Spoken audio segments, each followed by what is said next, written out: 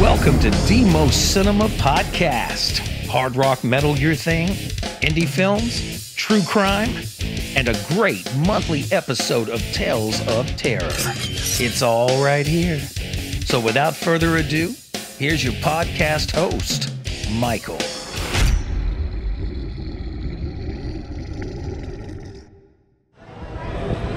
Hey guys, this is Michael with Demo Cinema Podcast. So guys, we are at the San Antonio Monster Con. Guys, we're going to be actually interviewing today with Robert Mukes from House of a Thousand Corpses. So we'll go ahead, we'll get this rocking and rolling. Guys, man, stay tuned. Let's do this.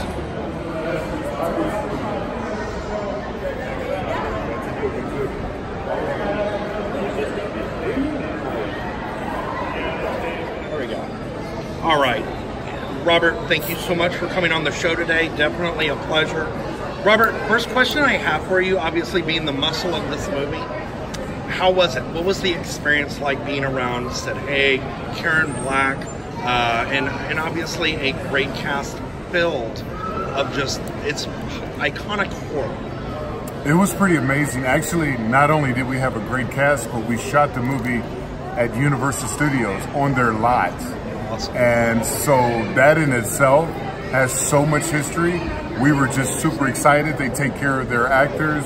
We had great food, equipment, trailers, etc.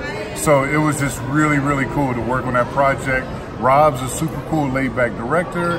My colleagues, the cast, they were amazing. We just had a fantastic time making this scary movie. Absolutely. And again, as saying that you were the muscle of this movie, I mean, obviously you blew out the tires. You have a huge piece that sets up the motion for this film going forward. What would you say? What is memorable, not just about your character, but about the film for you personally? For me personally, we shot a scene where we walked down the hill to the graveyard where we dump one of the bunnies into the casket, and my colleague here, Jennifer, takes off running. That night, it was so cold. And our costumes, my costume they were fortunate to be in the bunny outfits, but I had polyester pants, and that was before Under Armour, and a thin shirt with blood stain, fake blood on it, the sheriff's costume and uniform, and I was freezing. It was so cold. My brain was starting to feel weird. Oh my God. But we mustered through that scene, and it was awesome.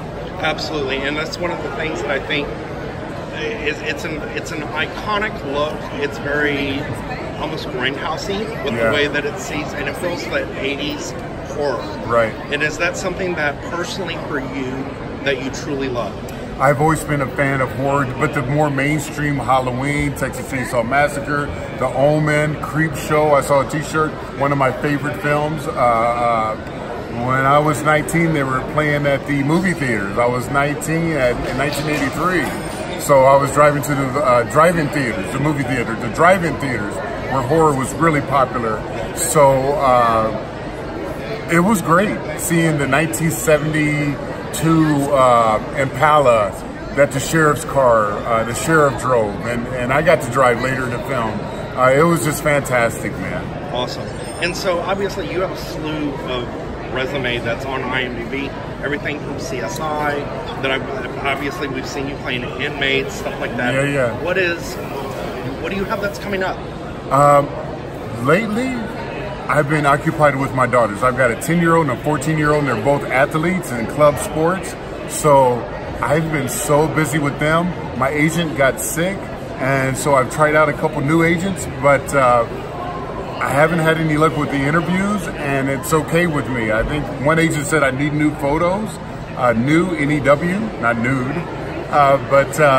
So I've been mostly focusing on my family. And once my girls get a little bigger, I give Hollywood another kick.